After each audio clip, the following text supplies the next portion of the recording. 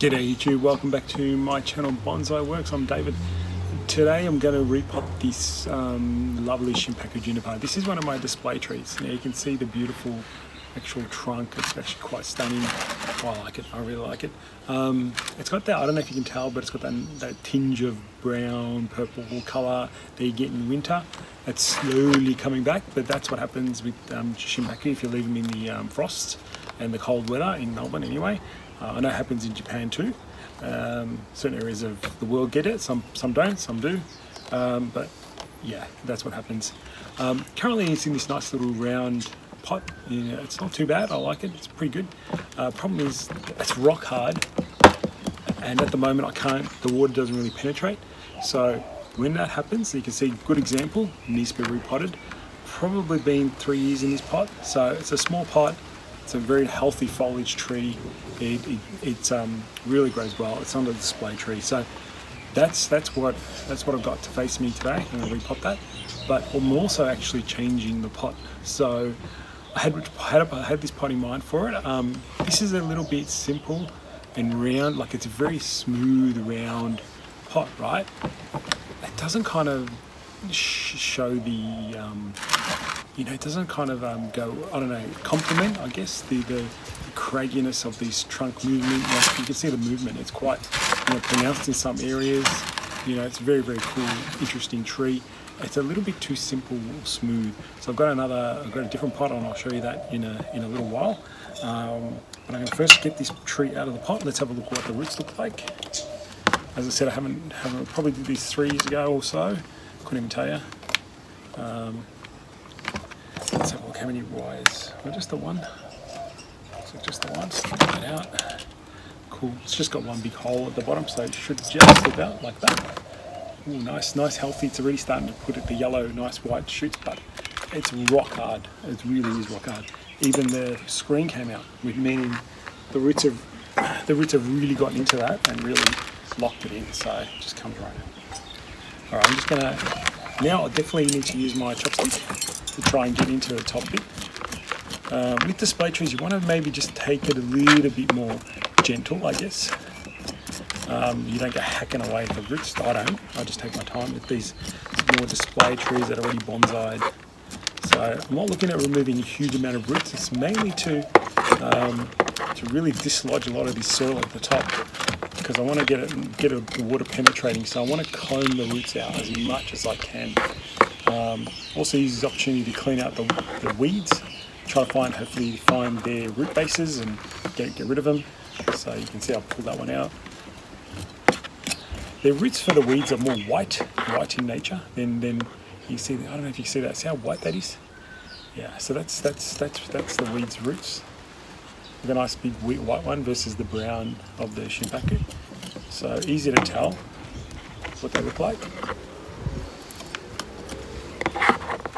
So you work your way slowly through the tree, comb out as much as you can. I don't try and chop the roots with this, I just try and comb out as best as I can. If I get stuck, I just move on to another section and just keep combing. Being very cautious, don't go super crazy. Because I want to comb roots out. I'm not trying to aim to, you know, cut so much off, you know, does that make sense? So combing the roots, finding the healthy ones, finding the happy ones, finding you know, where the dead ones are, etc. So continually combing out the top bit, and then I'll move further down. So the more you do here, the more you start to dislodge all the roots. And the good thing is we start to really penetrate all the fineness of this mix.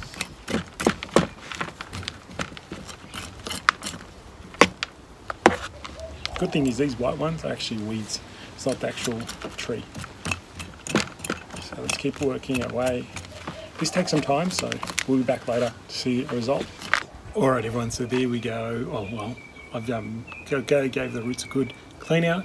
I gave it a bit of a hosing at the top, especially trying to identify the weeds mainly and trying to get rid of those roots. Good news is nice healthy root system. Nice healthy roots. You can even see some of the new growth in the roots. So good timing. Haven't really seen too many deadish ones, so it's good. That means the tree's quite healthy and pretty much ready to be repotted. So that's all I would do today. Amount of roots. I like keeping it. So this is the pot I'm going to put it in.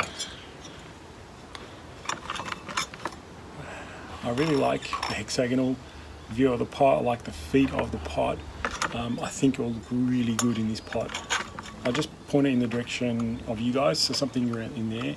So let's try and get this into the pot. It's probably a little bit narrower at the top, but it's a little bit deeper. So health-wise, the tree is going to be nice and healthy. It's going to feel the root. It's going to feel the pot quite nice. Something like that. I'm going to try and make sure I get the right angle I wanted. Yeah, that's the pot I'm going to put it in, and we'll see what it looks like at the end when I'm finished doing it. So I've got it already prepared. The wires in to tie the tree in. It's all there. So let's get some soil.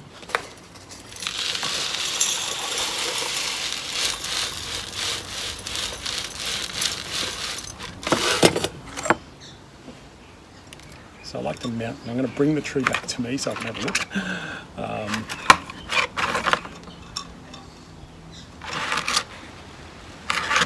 So with this tree, I think it's also, you've got to put the feet at the pointy, so the pointy bit has to be the front. So I'm going to go with that theory anyway, just like the round pot theory, and hopefully that tells me that is sufficient. That's my direction of where I want to see the tree. Now I mounded it up in the middle, and you can see how I'm working the roots into that. That's a good way to secure the tree into the soil mix and have that secure.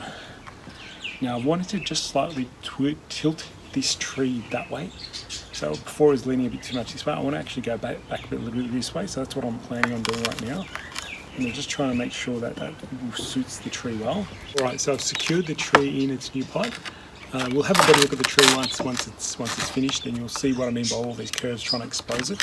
I'm just going to top it up with soil and then give it a water, and we'll come back and look at it and have a look in detail of the tree. The back looks good from your end as well, but yeah, the other side's the front, and I'll just finish it off and clean it up and work the soil in with chopsticks, etc. And then let's have a look what the tree looks like with a nice watering and the placement that I've created. Alright guys, so that is what the tree looks like now. New front, new pot, new soil. You see a bit more movement in the tree, you see lower down. It is a little bit high, but I like it. It's a very unique, like kind of looking tree. But it's this beautiful movement trunk that I want to highlight. So, lovely tree. You can see the movement now a bit more in detail.